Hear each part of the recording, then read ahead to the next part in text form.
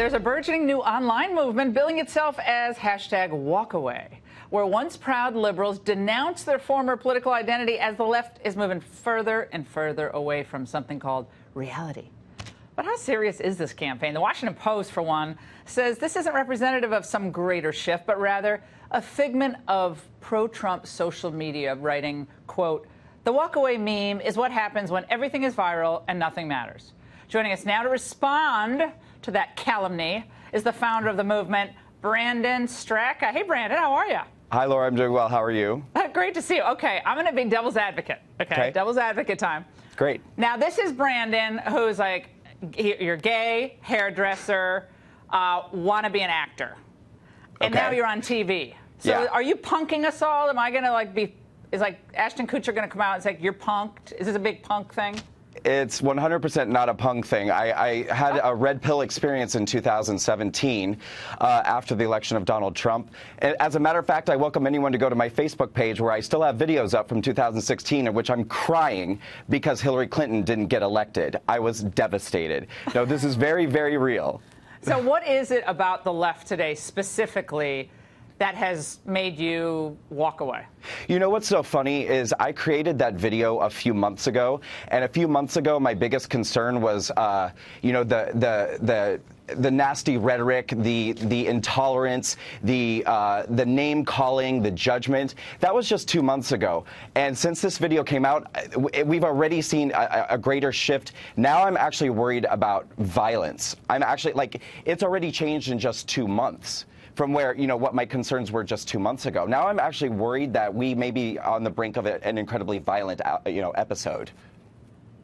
Now, we also have had the election of Ms. Ocasio-Cortez, Alexandria, in New York. She beats, in this primary, the #4 guy in the House of Representatives, Joe Crowley, out of nowhere.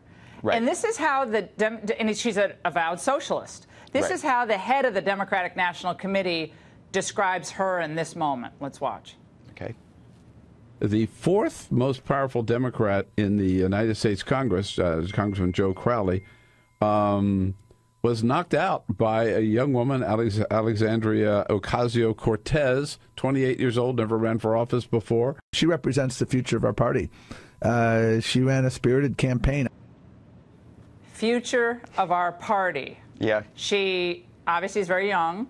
She thinks basically everything should be free. You should get free college. Everybody's guaranteed dignified health care. I don't know exactly what that is, but free, free, free, free, free. And apparently abolish ICE, so no crackdown on human smuggling, child sex trafficking. It's wild out there, but she is the future, according to the Democratic National Committee chairman. Well, I think what they don't understand is that their party has no future. It's over, and that's exactly what this campaign that I've started, the Walk Away campaign, is proving. People are leaving the left by tens of thousands. My group is growing every day by tens of thousands, and it's amazing because it's actually happening on Facebook, and people are leaving testimonials. We're getting thousands of testimonials every day that are either through video or written word, where people are talking about how the left has become intolerable to them. They don't even recognize their party anymore. And what do these people stand for? I mean, what is their platform? All I can figure out so far is we hate Trump, and we love illegal immigrants, and that's what else is there? Now, why were you a Democrat before, Brandon? I'm just curious. What drew you to be a Democrat? Because I'm gay. I mean, that's it. I have a lot of gay friends who are not Democrats, by the way, and people think they're bizarre, and it's real intolerance toward them. Two of my friends who watch every night, you'll know I'm talking about you especially, but they get a lot of CRAP from their pals, I can tell you that. I'm sure.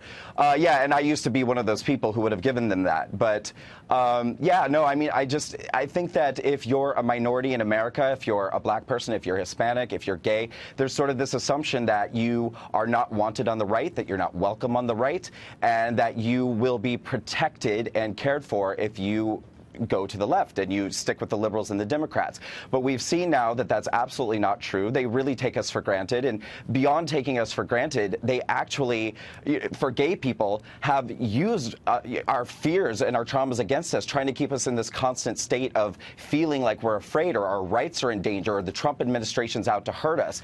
And that really upsets me. I want gay people, I want all people, but particularly minorities in America, to know you have a choice. You don't have to vote Democrat just because you're a gay person. You don't have to vote Democrat just because you're a black person. If you're a minority, you have a choice. And that's what this campaign's about. Well, Brandon, we really appreciate your joining us, and we welcome all people to the conservative movement, the Republican Party, and we're really glad you're out there, so thank you so much. And thank you so much, Laura. Whether or not the walkaway campaign becomes an actual political force, well, we'll see.